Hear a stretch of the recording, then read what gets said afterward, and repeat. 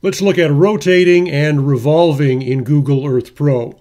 Here's the Iowa State Capitol. If I hold down the Command key and the right or left arrow keys, I will rotate.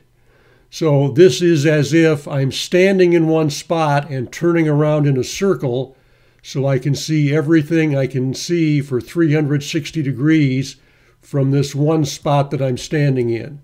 And we come back to the Iowa State Capitol.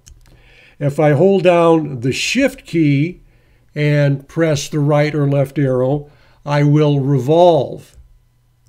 So it's as if the state capitol is the sun and I'm a planet revolving around the sun.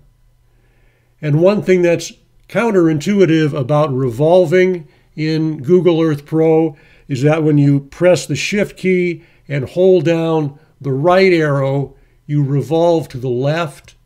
When you hold down the Shift key and press the left arrow, you revolve to the right.